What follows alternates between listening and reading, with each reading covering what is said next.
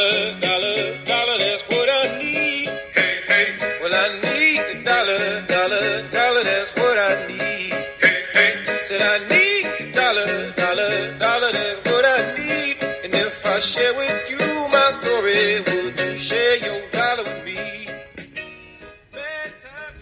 CPS, APS, police. Guess what? You can guess all the S's that lead to our babies stolen, arrested, and even death. Mamas, papas, don't show your real feelings or sorrow or distress. No mandated reporters here.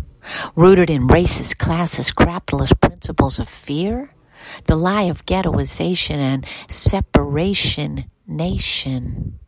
Each seizure of our babies is blood-stained dollars for the colonial domination. I couldn't breathe, whispered Black warrior Mama Lanisha Franklin through tears into the mic about the unspeakable pain of dealing with the endless number of false accusations from what I affectionately call child separation services. Yeah, that's right. This poverty scholar calls it aka Child Protective Services. Livisha was one of over 30 mamas and grandmamas, fathers and uncles and supporters gathered in front of the Santa KKK Clara County InJustice Center on May 19th. From all four corners, black, white, Asian, raza, this mama shared the nightmare of a court-sanctioned system filled with so much corruption, it's almost hard to list. Yeah, today's podcast from a poverty scholar specifically goes out to all the mamas and the daddies, the uncles and the grandmamas who have had to deal with that racist-ass system. That racist-ass system that says it's there to protect our children. But we know that actually it's rooted in the heteropatriarchal lies of capitalist normalcy. This poverty scholar had the blessing of attending a powerful action for mamas and daddies and babies who have struggled with that injustice court system. We held it intentionally on Malcolm X Born Day, and it was organized by a new collaboration between California Families Rise and Poor Magazine Prensa Pobre. We must unite as parents, put aside our differences, rise up together, said Michelle Chan, as she told her family's story of CPS abuse and encouraged us all to come together, because together we are strong. When Mama and Warrior for Justice Michelle approached us at Poor Magazine about forging a collaboration, although we were already overwhelmed with all the other ish that us poor people's got to do just to stay alive, stay with a roof over our heads, clothes on our back, and shoes on our feet, we knew that we could say nothing but yes. We knew that lifting up Mama D's struggle, Mama D's project, back in 1998, there was no way we could say no. You see, Poor Magazine's Court Watch project was launched by my fierce, ghetto, fabulous, disabled Afro-Boricuan mama poverty scholar in 1998 as a response to the PTSD, the severe trauma caused to families struggling with the child separation services system. My mom and I had multiple personal experiences with this trauma over and over again. As an orphan, my mama, a mixed-race unwanted child, was called a ward of the court, subject to the extractive, racist, unsafe foster care system. In that case, her own teen domestic violence survivor mama gave her up to the system because my grandmama's guilt of having a child out of wedlock, a half-breed, a you-know-what child, as she called, as Mama was called by racist-ass foster parents. My broken grandmother gave up her parental rights when she was on the run from a severely abusive husband who she thought she had killed. And my mama was trafficked in that system. Yes, I did say trafficked in the foster and juvenile dependency court system to over 35 foster homes. Every single one physically and sexually abusing her, starving her, hating her until she ended up in an orphanage where they enslaved, berated, bullied, and hid her into indentured servitude, as the orphanage was only philanthropist funded to accept poor white girl orphans.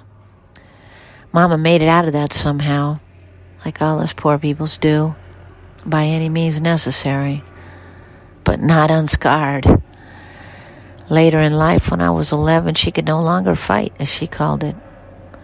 After she was laid off from one job she tried to get, where she was doing revolutionary love work, she ended up disabled. We ended up on the street. And 1 year later, after violent sweep, that's code for stealing lives and belongings of poor people, I ended up in a group foster home after being taken from my mama because she was seen as unfit. Our homelessness was seen as abuse. Fast forward another 10 years, and my foster sister was taken from our home because my mama told her to not wear makeup at 14. And the public school age separation services said she wasn't being allowed to be a teenager. I can't describe to you the levels of all of this pain, compounding on more pain, but I will tell you that it breaks the hearts of parents and guardians in ways that are almost unspeakable. I had never laid a hand on my son. I was a strict mama, but nothing out of the ordinary. Now they discriminated against me because I was strong and I was black. Linesha concluded to the audience of over 30 parents standing in front of that InJustice Center. She was right. There is a series of code words they have that describe parents in distress. They shut down normal grief. And the CPS and juvenile dependency court system is one of the most racist and classist and corrupt systems of any. All the different players, from the public pretenders who you are supposedly appointed to the judge and the anti-social workers, as I affectionately call them, all conspire together against the parent. It's mind-numbing, crazy-making, because there's no way out.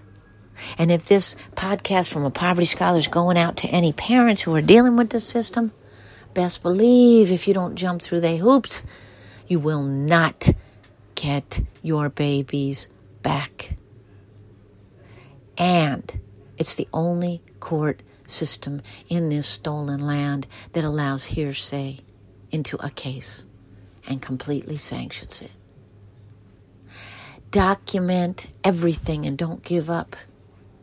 Robert Powell, a powerful advocate and attorney for parents and children for over 28 years, that has successfully brought precedent-setting cases against the juvenile justice system, spoke to our crowd. They got to open these courts. There are over 20 states that have opened up the juvenile dependency court. This has to happen in California because of the abuse of power. Attorney Powell went on to explain that the draconian system is a blatant example of abuse of judicial power. We did it on Malcolm X and Yuri Kochiyama's birthday intentionally. Brother Buffalo brought up Sister Yuri and Brother Malcolm, and the mic, Brother Buffalo, a longtime Poor Magazine extended family member and member of the Self-Help Hunger Program in occupied North Huichin. Momi Palapas, Jeremy Miller, Israel Munoz, Jonathan Gomez, and many more Poor Magazine families stood up, and spoke up. But the reality is many of us families have just given up. In our Liberation School, Decolonized Academy, we refuse to be mandated reporters. We refuse to engage with the heteropatriarchal white psychology industrial complex. We refuse to practice separation. And in fact, it doesn't mean we look away from abuse. It means we bring our families closer in. With a combination of community reparations, village support, and endless work, Poor Magazine lives without CPS and police. Poor Magazine and California Families Rise will be doing more work as California Families in Resistance.